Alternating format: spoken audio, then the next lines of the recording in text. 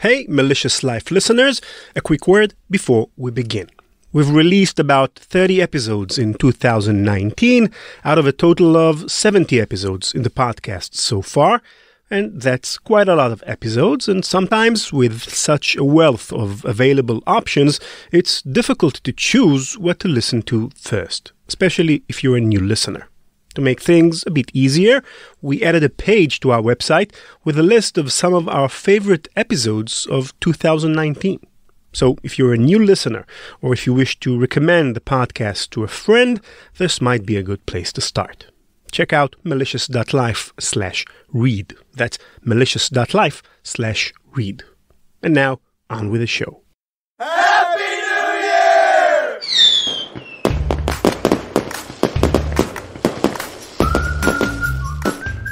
Hi there, listeners, and welcome to the 2020s. Aren't new decades exciting?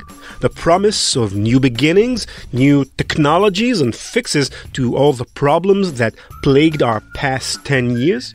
Are you feeling hopeful about a bright, happy future ahead? Well, that's nice. Enjoy that thought.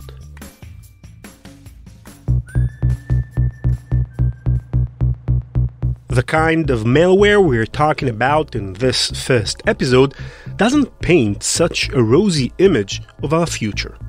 Not only is it one of the main threats facing cybersecurity in the 2020s, but it just might be that nothing we have ever talked about before on this show, not WannaCry, not Shamoon, Conficker, nor Stuxnet, can compare with the vast destruction it can cause.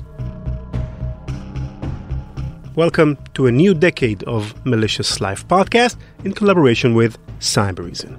I'm Ran Levy. Today, we'll be hearing about the most important malware to ever hit industrial systems. Its name is Triton/Trisis.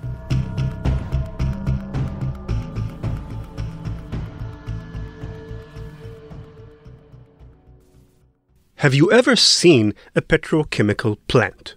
They are massive constructions, like small cities, and they're incredibly complicated. Buildings and structures connected to other structures, intertwined with other structures, and endless steel pipes running in every which way. How anybody thought to build such a convoluted thing, and how anybody actually understands what it's all for, is frankly beyond me. Petrorabe is one of these giant labyrinth plants. It's located on Saudi Arabia's west coast, right along the Red Sea, just off the halfway point between Mecca and Medina. It's like some kind of a futuristic robot city. 3,000 acres, tall metal towers surrounded by 6 or 7-story tall structures made of steel pipes and beams that make them look like the metal skeletons of buildings half finished. With all those pipes, it produces around 5 million tons of petrochemical products every year. It's difficult to imagine how a single piece of computer software could have any kind of effect on such a massive place. If you were to have visited Petrorabe on a Saturday evening in June 2017, hardly anything would have appeared wrong. June happened to be the month of Ramadan that year, so it was even quieter than a normal Saturday at Petrorabe would otherwise be. The only event of note occurred when, without warning or explanation, a section of the plant shut down. The shutdown had been triggered by a safety system. No real damage was done, but it was strange nonetheless. So a team of specialists was called in to investigate the cause. The team ran some tests, then brought the safety device back to the laboratory for further inspection. The tests turned up nothing. The device seemed to be in fine working order.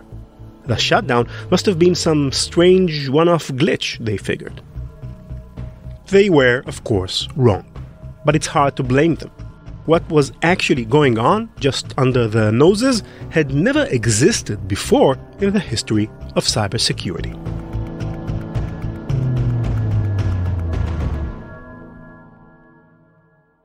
But we're going to step out of our story for a few minutes now, because the kind of security that's practiced at the petrochemical plant is characteristically different from the security we typically talk about on our show. It requires a different skill set, really an entirely different mindset than working in IT does. So here's the deal. For the next 20 minutes, I want you, listeners, to forget the lessons of cybersecurity you've come to know. We're going to put on a different hat. Only by thinking like industrial systems engineers will we begin to understand the nature of why that Rabe system was taken offline on that day in June, and why that incident was the tip of a much, much bigger iceberg. Are you ready? You've got your new hat on? Good. I'm Andrew Ginter. I am Vice President Industrial Security with Waterfall Security Solutions. I work with some of the most secure industrial sites on the planet. Andrew Ginter is one of North America's leading voices in industrial security. He co-hosts a podcast called the Industrial Security Podcast with the senior producer of our show, Nate Nilsson. The fundamental difference between industrial cybersecurity and classic sort of enterprise cybersecurity is this. In the enterprise world, we seek to protect the information. We protect the confidentiality or the integrity or the availability of the information. Usually, confidentiality is the highest priority. When I work with the world's most secure sites, they tell me their number one priority is not protecting the information. Their number one priority is safe, correct, efficient, and continuous physical operations. And because cyber attacks come in information, this is the definition of cyber. Keep the control system running, keep the physical process running, and integrity is important too. We have to keep it running correctly or there's no point. We're talking about what's at stake here. In industry and manufacturing, you're not just protecting data, but machines. Big, hulking, powerful machines delivering the materials necessary to a functioning modern society. All cyber attacks are information. Because cyber attacks come from information, what we need to do is protect physical operations from information. Every information flow into the control system is a potential attack vector. A comprehensive list of these information flows is a comprehensive list of attack vectors. We need to eliminate as many of these as possible and thoroughly discipline the rest of them. So not protecting information, but protecting physical operations from information. This point is crucial. If a hacker shuts down a corporate IT network, it's a big deal. In fact, we've got a whole class of these kinds of attacks, denials of service, that everybody hates dealing with. But industrial security engineers aren't only protecting equipment from information. They're also protecting humans from equipment. Plants process highly combustible, toxic, electric, and otherwise volatile substances, and if you've ever heard of Chernobyl, you don't need me to tell you why it's important to keep industrial machines happy. My first language is German. In German, it's the same word, Sicherheit. It means safety, it means security. And so, yeah, there's a lot of confusion, but fundamentally, physical safety is only possible in computer-controlled processes if the control system is secure, if our enemies, if our attackers cannot tamper with the control system and impair physical safety. To protect human lives is a heavy burden to bear. It is the burden of those who handle the computer systems, but also kinetic security personnel at the physical site. You can't get past the gates at a place like Petro Rabe without heavy security checks. I had the privilege of visiting a refinery a number of years ago. When we drove up to the refinery, I mean, this is an impressive artifice. This is a artifact. It was 7 stories of pipe, as from one horizon to the other. It was a massive installation. We drive up to the security booth, and the usual happens. I mean, we all file out of the car. We show our passports to the folks in the booth. They take pictures of them. They give us cards. And then things kind of get a little strange. And I couldn't figure it out. They made every one of us file through a turnstile, badging in, except the driver. The driver could go back to the car and drive the car through and badge into the facility when he drove the car through. We were not allowed to get back in the car and hand our badges to the driver and get badged in. We had to physically badge in ourselves. Then we could, on the other side of the security fence, then we could get back into the car. And, this was strange, and it continued strange. Nobody checked the trunk of the car to see if anybody was hiding inside. It just seemed odd. And so I asked my contact there, I said, I can't put my finger on it, but it seems weird. The priorities seem weird. And my contact there said, you don't understand. The physical security program here is part of the safety program. The reason they asked us all of those questions about where we're going to be and who we're going to be with and what we're going to be doing and are we going to be walking around is because they want an ironclad count of where everybody is in the facility at all times. If there is an industrial incident at the facility, they will risk the lives of rescue personnel only if they know there's someone in the area to save. They're not going to send personnel into a dangerous area if they don't know that there's anybody in there. So it's vital that when you're walking around the facility, every time you see a badger, you badge in. If somebody's hiding in the trunk, they're on their own. In addition to safety procedures like badging, there are actual machines that are specially designed to save lives should anything at a plant go wrong. Industrial engineers, plant operators, managers, and their families only sleep well at night if these machines work perfectly 100% of the time.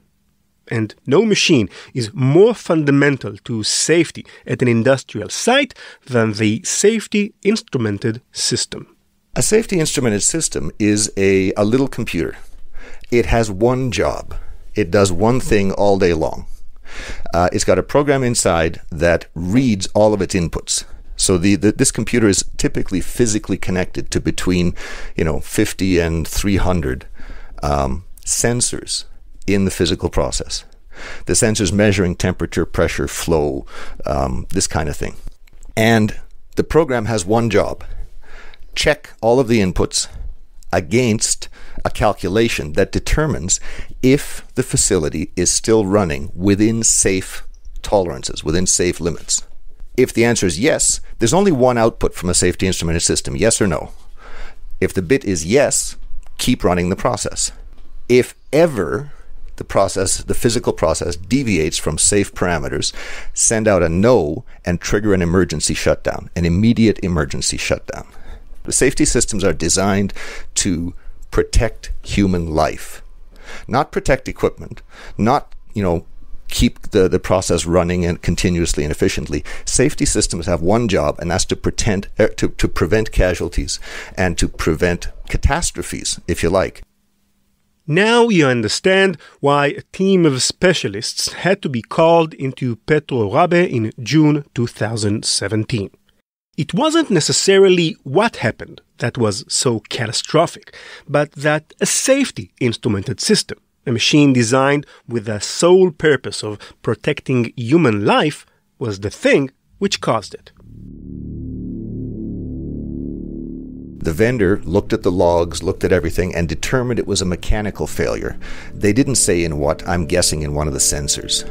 So they made the repair. They brought the site up. When I say brought the site up, it's harder than that. If a large refinery trips, it may be a week before it's back at full production. This is a very expensive event. So it tripped. There was some diagnosis. The verdict was mechanical. There was repair, and the process was, the facility was sooner or later brought back up to full production.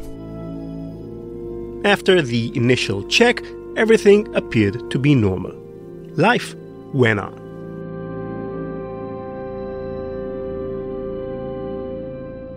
A month later, it tripped again. People started getting suspicious. They brought in investigators. They said, what's going on here? On August 4th, 2017, at 7:43 p.m., 2 emergency shutdown systems automatically clicked on. All the while, plant operators had no idea anything was amiss. Once they discovered the shutdown, they entered a state of emergency. They were right to do so. In the IT space, 2 cybersecurity events in 2 months is nothing. In the industrial security space, it's a huge red flag.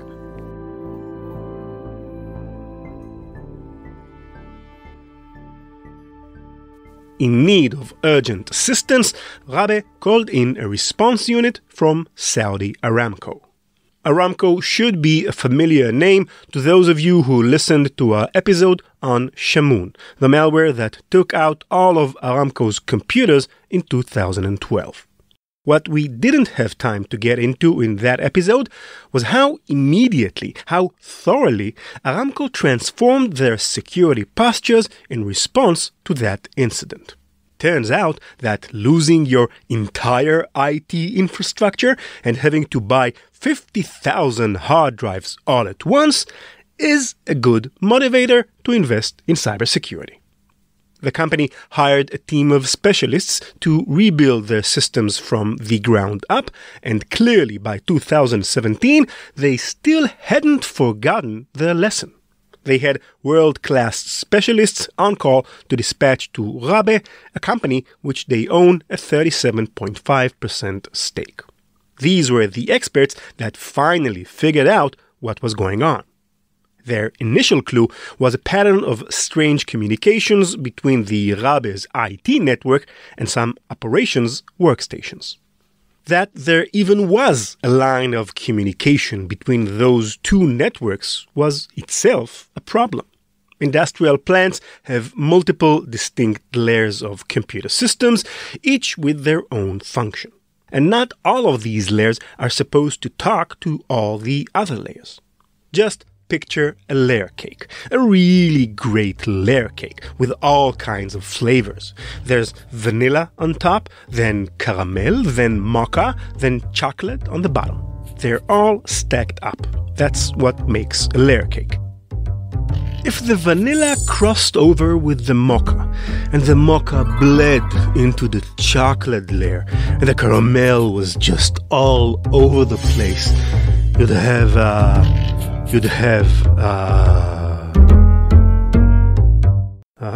what were we talking about? Oh yeah, with all those layers bleeding into one another, you'd have a tasty, but nonetheless screwed up layer cake.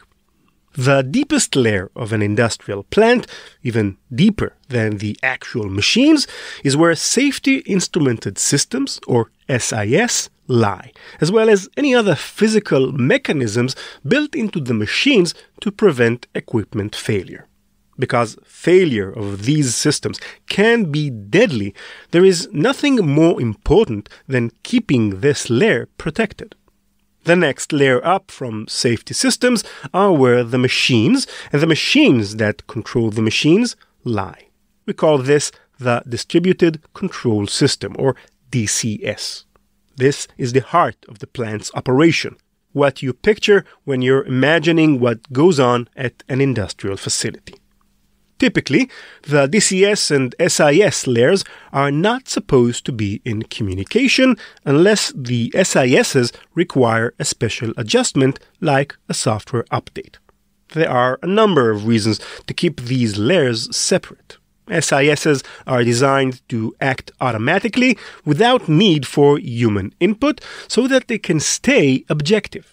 And isolation prevents SISs from being easily tampered with by a remote attacker or even a malicious insider in the plant. Again, because safety systems prevent explosions, these precautions are critical.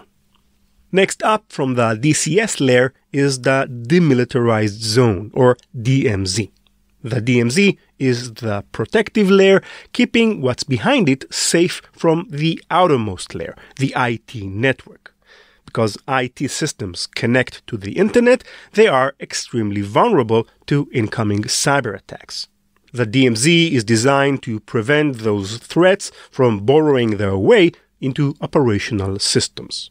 A typical DMZ might include layered firewalls or unidirectional gateways that allow for only one direction of information flow, either blocking malicious information from coming in or preventing critical information from getting out. This is our layer cake. Each layer is distinct.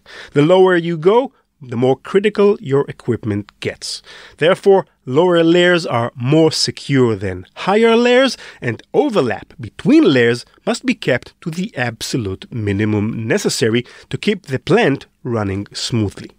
A breach in any layer represents a vector for attacks to burrow downwards. Though it's best practice to keep every layer of an industrial network distinct, the reality is that most plants aren't perfect. This is especially true when security clashes with accessibility. Andrew Ginter. There's a compelling business need to send information out of the system, to IT systems, to the internet, so that we can monitor what's going on. For example, if smoke rises out of one of the safety controllers, you kind of want to know that so you can replace it promptly. How do you know that? Well, it stops sending any information to the outside world. Oh, look, we stopped getting updates from one of the controllers. We should go and investigate. There's enormous value in monitoring industrial systems. But if monitoring comes at the cost of connectivity and potential attacks, we have a problem. If now we connect the safety system to the industrial control system, and the industrial control system's connected to the demilitarized zone, and the demilitarized zone is connected to the enterprise network, and so on out to the internet, you've got a path of attack from the internet straight into the safety systems. This is why the advice that people are coming out with is saying, instead of connecting all this stuff up like most people do, you really should start taking inspiration from really thoroughly secured industrial sites, and don't do that. Either physically disconnect the safety networks so they cannot be reached from the internet. You have to walk over to the workstation if you want to use these things.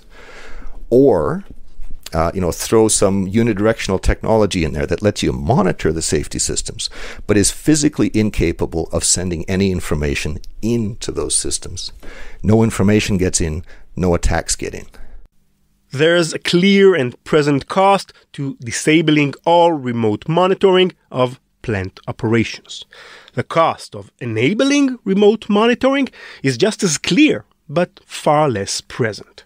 Petrochemical plants aren't hacked often.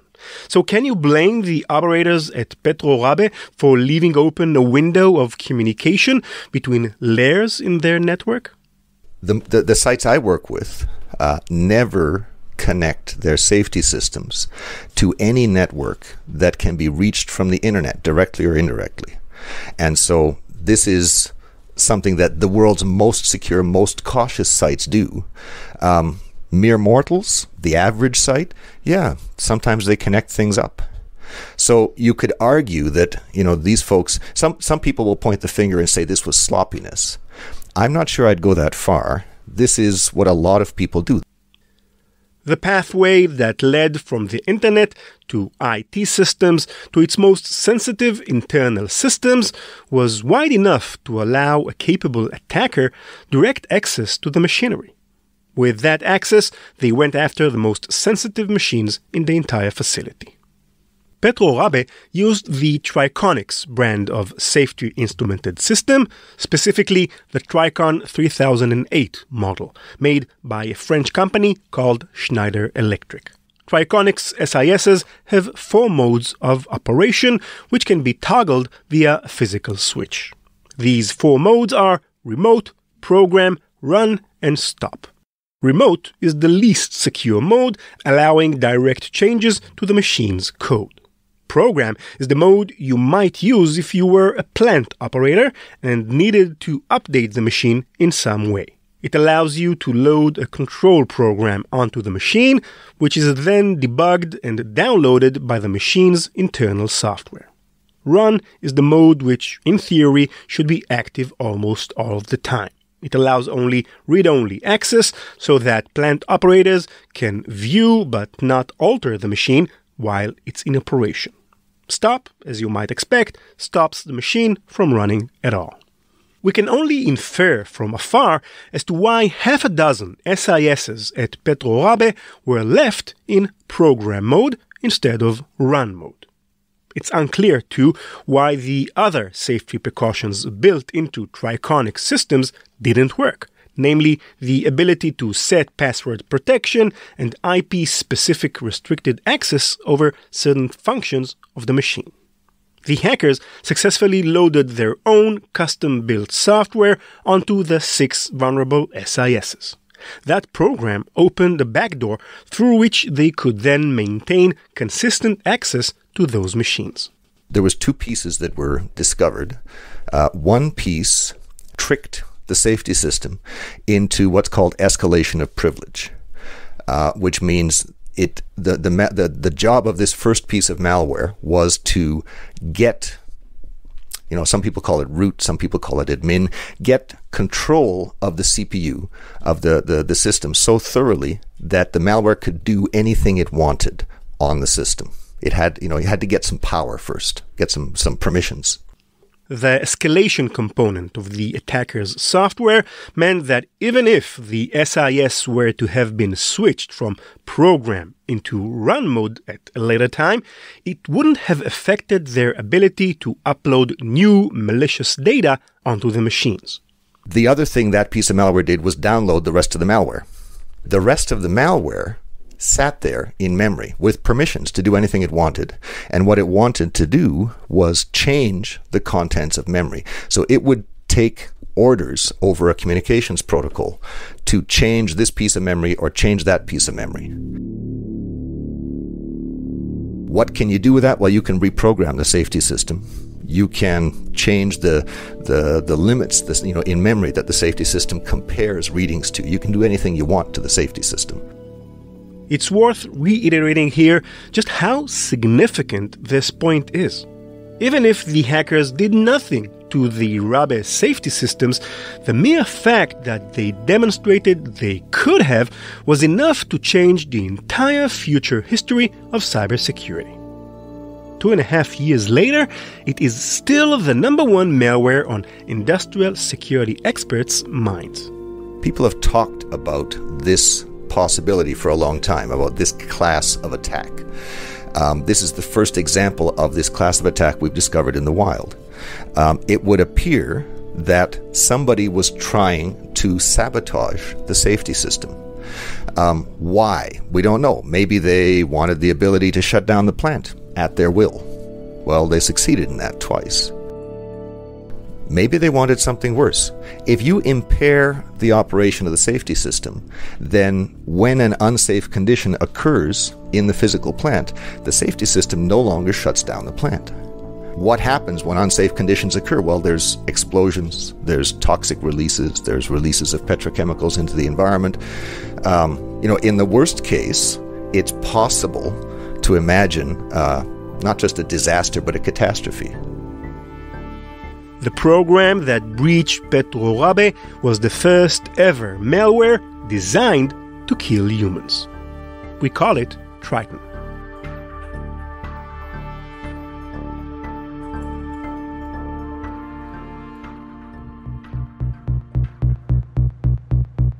Having discovered the most dangerous malware in the entire world, researchers were now left to pick up the pieces, to restore the Petrorabe plant to working order and figure out what evil entity was behind Triton.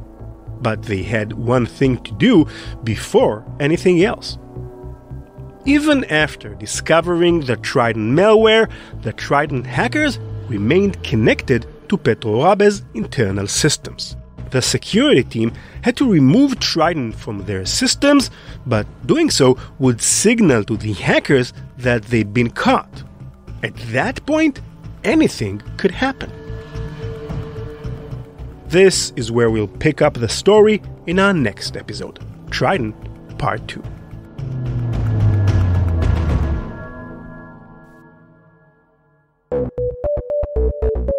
Thanks this episode to our guest, Andrew Ginter.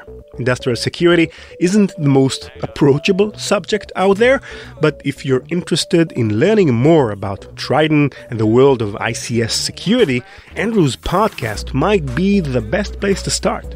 Check out the Industrial Security Podcast, hosted by our very own Nate Nelson. Last time I asked you, our listeners, to tell us about your favorite AI characters from a movie, a TV show, or a book you read. We got some interesting answers, and then Sarah, who runs the Malicious Life Twitter account, had an interesting idea for another question, which got even more interesting answers. So let's start with your favorite AI characters. Vinny Kazikiewicz, I hope I'm pronouncing that right, wrote on Twitter, Master Control Program from Tron and GLaDOS from Portal, end quote. GLaDOS is also one of my favorite video game characters, right next to Cave Johnson from Portal 2. He's hilarious.